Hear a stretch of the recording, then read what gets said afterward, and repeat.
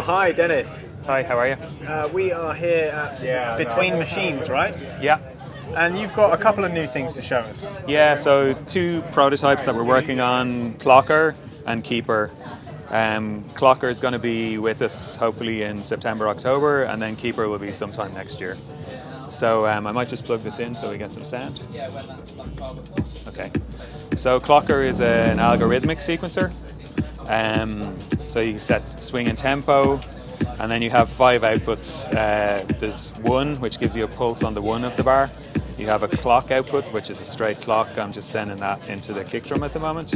And then you have these other 3 outputs here, which are related to these knobs. So you have div, mult, and blend.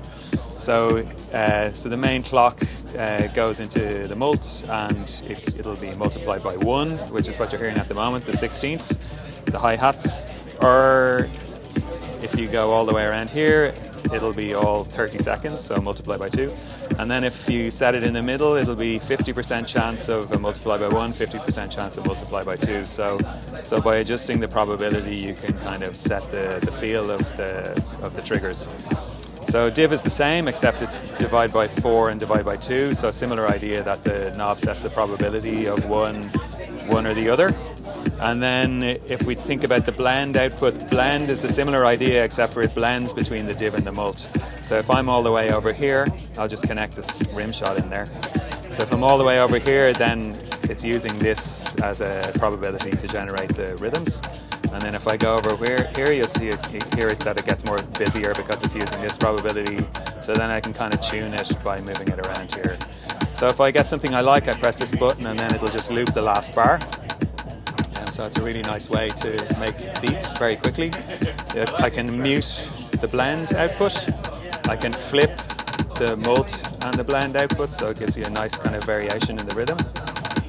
And then the final thing is this mask knob here, which if I add a lot of activity in here, the mask actually, by turning it this way, it removes events, but it also weights them. So if I go counterclockwise, this will be on the offbeat more likely, and this will more likely be on the beat, and then vice versa. If I go this direction, this will be on the beat, and this will be on the offbeat. So you can play it.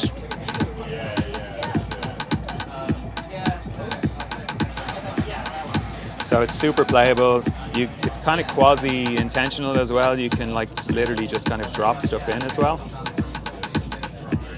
So it's a really fast way to make really nice beats. And if you look at this, I'm just using Qlocker with these 2 drum modules here. So in that space, I basically have a drum machine. So yeah, that's Qlocker.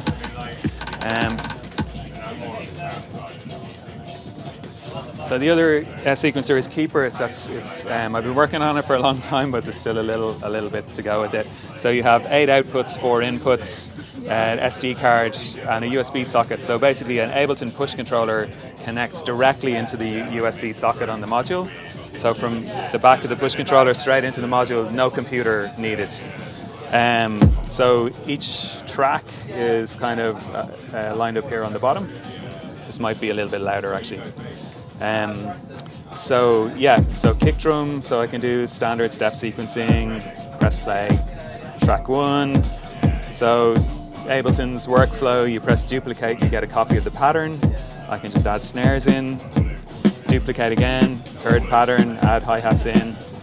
So we've got swing, duplicate again, and I'm using this CV gate pattern here. It's going to the mangrove, so I can play things in.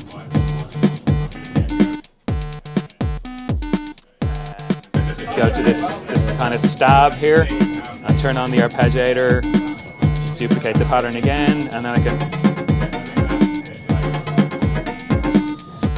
arrange those. I can go to the arrange section, and now I'm playing an arrangement instead of just playing a pattern. If I wanted to add a pattern in, I just add it in. I can skip to whichever one I want. I can delete a pattern, so it's very fluid, very fast. And then one other thing that's worth talking about is if this light is flashing here, the shift light in the corner, I can skip immediately between patterns. So